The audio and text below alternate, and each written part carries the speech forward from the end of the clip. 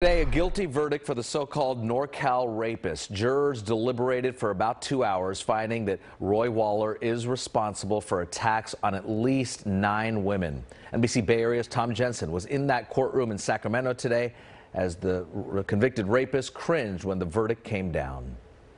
Since his 2018 arrest, 60-year-old Roy Waller has repeatedly denied that he was the NorCal Rapist who kidnapped, tied up, and raped at least 10 women in 6 Northern California counties between 1991 and 2006. But jurors didn't buy it. So it was open closed. Michael H. says after seeing hundreds of pieces of evidence and hearing testimony from survivors, it didn't take long for the jurors to come back with a verdict of guilty on all counts. The DNA can't show up at every rape case and you're innocent. No video cameras in the courtroom for the trial or the verdict, but still photos and a court artist captured the scene as Waller shook his head in disbelief at each of the 46 guilty verdicts. A court employee handed out tissues to survivors, one who told NBC Bay Area that she was elated to see Waller squirm in his seat and shake his head. It just felt so good. It felt so good, and just it looked like maybe he was crying last night. Teresa Lane was 30 when she was attacked in her Vallejo home in 1992.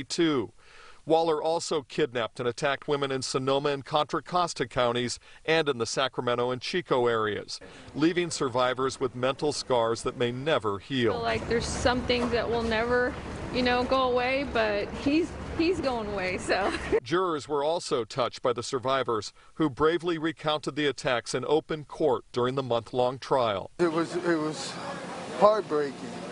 Tear-dropping what them young ladies had to go through. Defense lawyers declined to comment, and prosecutors were brief after the verdicts.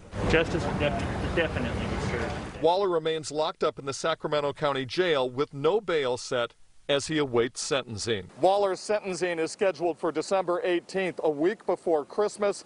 Survivors told me they hope he gets multiple life sentences. In Sacramento, Thom Jensen, NBC Bay Area News. Thank you, Tom.